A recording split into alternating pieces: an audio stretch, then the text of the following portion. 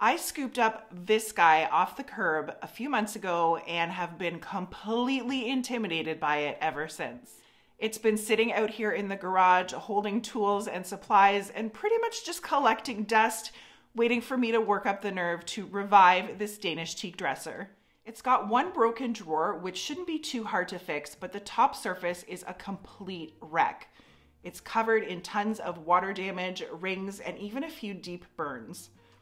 When I first brought this home, my plan was to try and revive it, but after consulting a few trusted furniture restoration specialists, they've all advised me that this uber thin veneer is impossible to fix in its current state, and replacing it is a cost that just isn't worth the payoff for this particle board and plastic piece, cool as it may be. So my new plan is to paint the box of the dresser, clean up these awesome drawers, and replace the dated kick plate on the bottom with some cool new legs.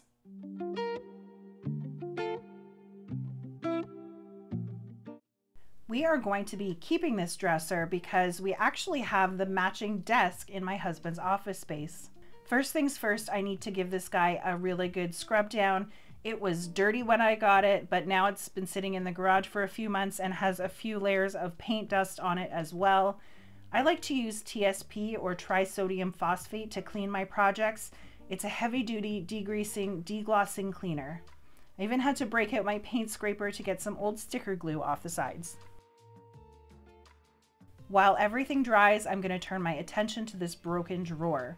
I used my paint scraper again to clean off any old crusty glue, and then I placed the drawer bottom back inside its grooves, applied some fresh wood glue, and added a few nails to secure everything in place.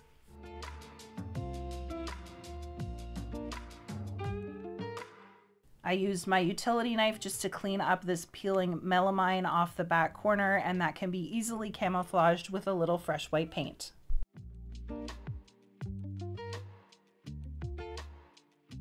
Next up, I flipped the dresser onto its back so that I could remove this kick plate.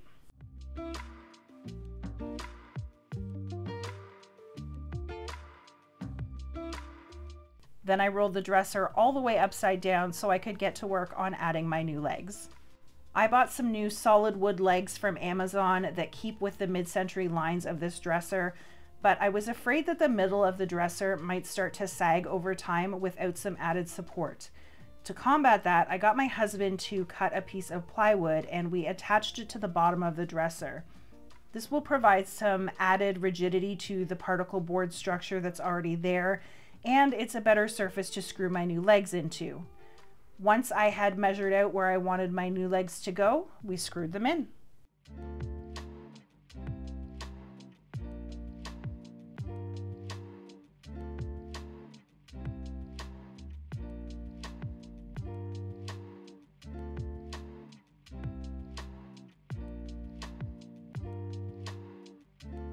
To fill in this plywood texture around the edge, I'm going to smear some drywall spackle here. It's unconventional, I know. I'm using this instead of a traditional wood filler because it will dry quickly and I'll easily be able to sand it super smooth. Once it's primed and painted, no one will ever know. I started out with my putty knife for this, but quickly realized that it was easier to use my fingers. Please don't judge me. I did the same thing to cover up the particle board texture on the divider between the drawers as well. Ideally, I would like to use an iron-on veneer edge banding for this, but I'm using what I have on hand and it will definitely get the job done.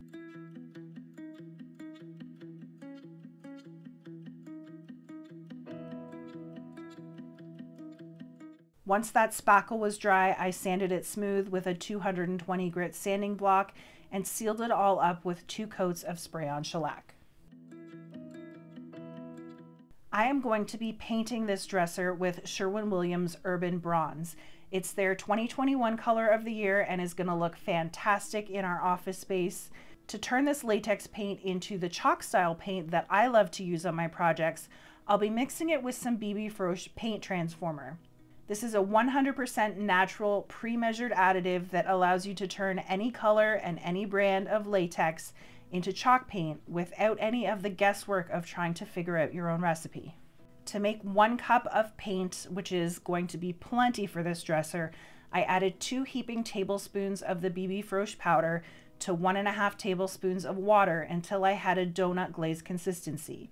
Then I added my paint and mixed it again.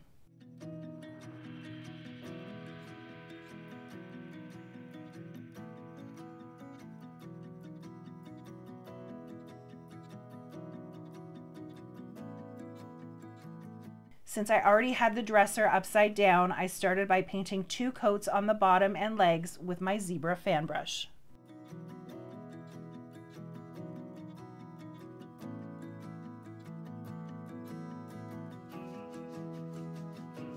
While the paint on the bottom of the dresser dried, I turned my attention to the drawers. I used my SurfPrep 3x4 electric ray sander with a medium grit foam abrasive to lightly sand any imperfections off of the drawer fronts. This veneer is thin and I didn't want to risk sanding through it, so I was careful and took my time.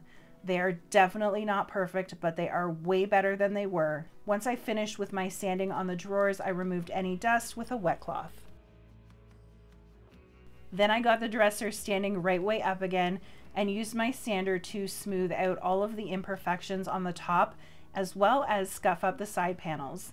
Then I sealed that top surface with some more spray shellac. That is going to seal in the water rings and water damage so that it doesn't show up through my new painted finish.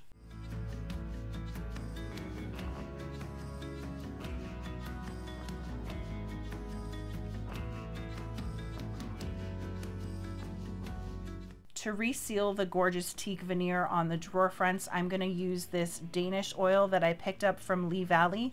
I've never used this product before, so I'm going to go ahead and follow the directions on the can. I used a clean lint-free rag to apply a generous coat of the oil all over the drawer fronts, and then I have to let that sit for 8 hours.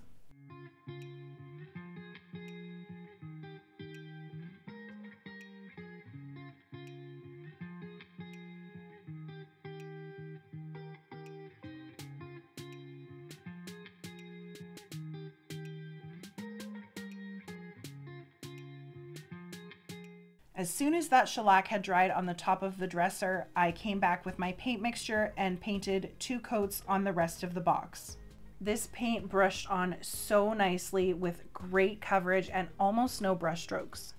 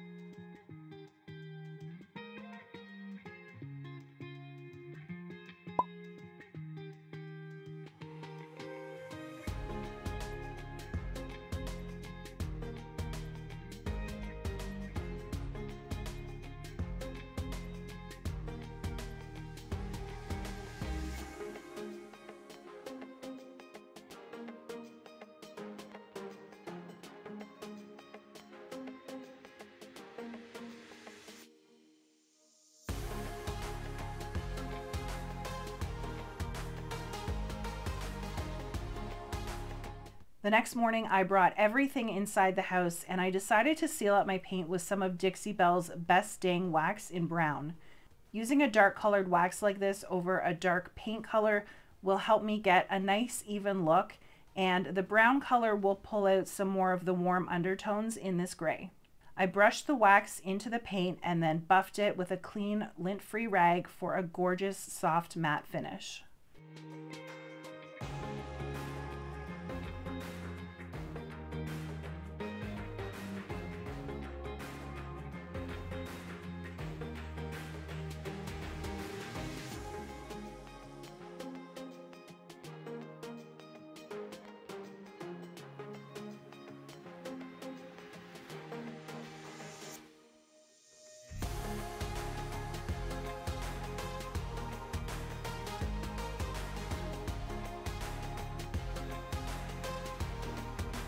The Danish oil on the drawers also needed to be buffed with some superfine steel wool, so I did that as well, and then it was time to put it all back together. I got this dresser off the side of the road for completely free. I spent about $40 on new legs and $20 on all of my paint and supplies, so that puts my all-in investment at about $60. If I were going to list this piece for sale, I think I would spend a little bit more time probably painting the inside of those white melamine drawers, and then I would list it for anywhere between $550 and $600. If you liked this video, please hit the like button, subscribe, and share it with some friends. It helps out my channel so much and lets me continue to bring you a new furniture transformation every single week. I hope you have a great rest of your day, and I will catch you guys next time.